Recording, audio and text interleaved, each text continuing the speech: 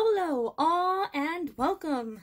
Today we're going to be talking about the pros and cons of quarantine. Now, we've all been in this together. We've been staying at home with our families or without for the past 4 months. I know that it's been hard. So what we're going to talk about today is what quarantine has taught me.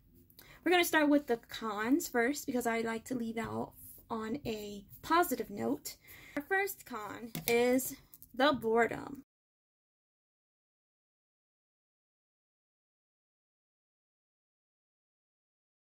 Nothing to do. We are required to stay at home for your own safety, which means that you have to try to entertain yourself.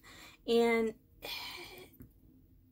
there are multiple ways of doing that, but when you exhaust all those ways, you end up bored. And like I say, busy hands make no mischief, so what do still hands do?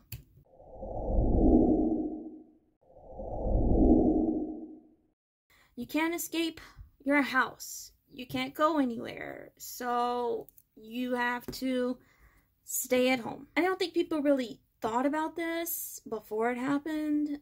People were usually either in school or at work or they had something to do. People didn't understand what that meant to stay at home, but when the quarantine hit, yeah, that was like a crash course.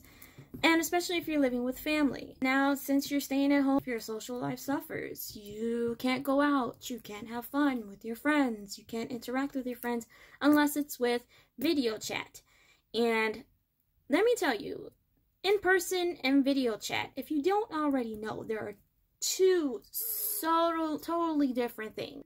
We're social creatures, and we crave that in-person type of interaction. I don't know what it is. Maybe it's the vicinity of them, or maybe like the skin-on-skin contact, or just the knowledge that they're just arm's reach away. Yeah, that does not happen if you're in quarantine. And then I don't think people really seen that, or considered that. But that's what I found out.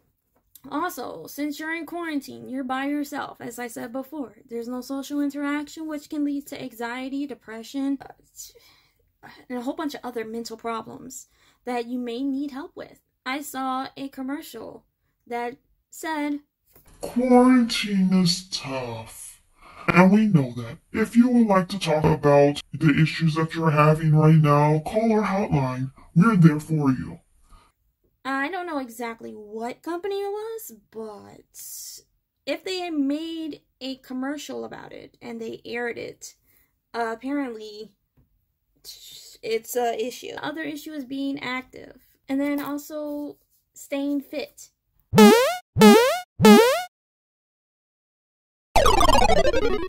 Now, people are used to going to the gym and exercising, and yet you can't do that at home. You can't do it to the extent of going to the gym or playing sports, which is also another social interaction.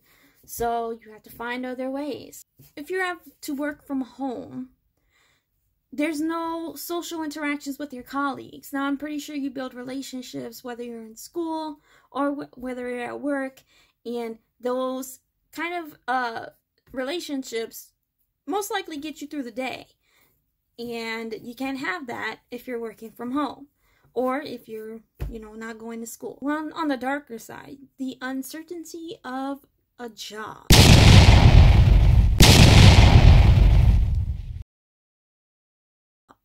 Now, when you're told to go home and work from home, you're not sure if they're going to bring you back into the office when everything starts up again.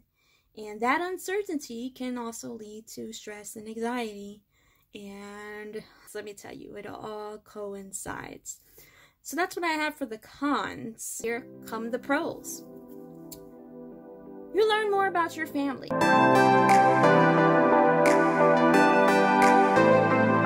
This is also a con, okay? If you're living at home with your family during a quarantine, you have to interact with them 24/7. And you have to see their faces. All the time. Versus the 18 hours a day that you may have to see their faces because you're working or you're active. You have things outside the home that you do. And let me tell you, it's not all peaches and cream. Okay, you learn more things about your family that you probably didn't know, or you probably did know and you didn't really understand until you encounter it all the time. You know their pet peeves, you know what kind of person they are, what kind of character traits they have, how clean they are, what kind of social life they have, because you can hear them on the phone. It's a lot. And it's all because of quarantine. Another positive is that you're free to do whatever. Those things that you have been putting off because you had to work or you had to go to school and you didn't have enough time at home because you were sleeping whenever you were at home and then you were out doing things that you needed to do. Now you have the time. You have the time to rediscover yourself, to work on yourself, to educate yourself on things that you wanted to learn. You can do it now. You can also be creative and find a hobby that you really like to do and help pass the time. Quarantine gave us that. You can also catch up on movies and TV shows that you've been wanting to watch and you never had the time to, and you can do that now and just spend hours vegging out in front of the TV. That sounds awesome.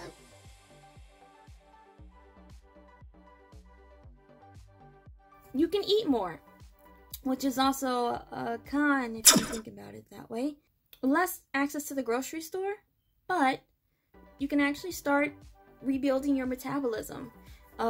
Pretty sure when you're active, you're either hopped up on coffee or sugar or something to keep you going throughout the day, and now what you can do is you can actually start eating healthy. You can start with a full breakfast in the morning and lunch and dinner and get all those meals in, and maybe snacks on the side as well. Or you can overeat because of boredom. That's the con. You can work from home. Bum bum bum bum. Bum bum bum bum.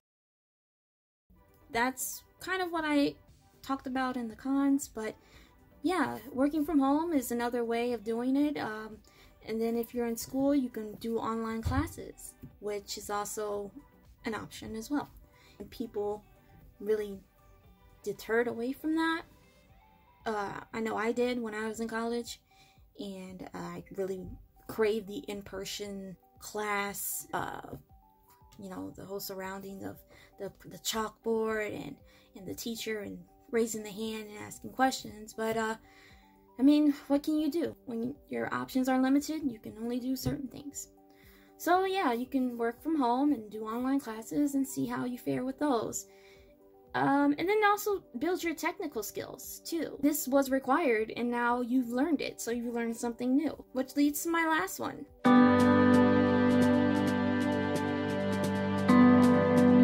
You're learning something new. You're always learning when in life, period. But certain circumstances push you along to learn something that you didn't know that you needed to learn or that you wanted to learn, and you did it anyway. Great. It's a great thing. That's what I have so far for pros and cons of quarantine. And if you like this video, please push that like button down at the bottom, and I wish you all the best.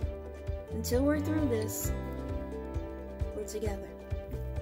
Alright, toodaloo to you.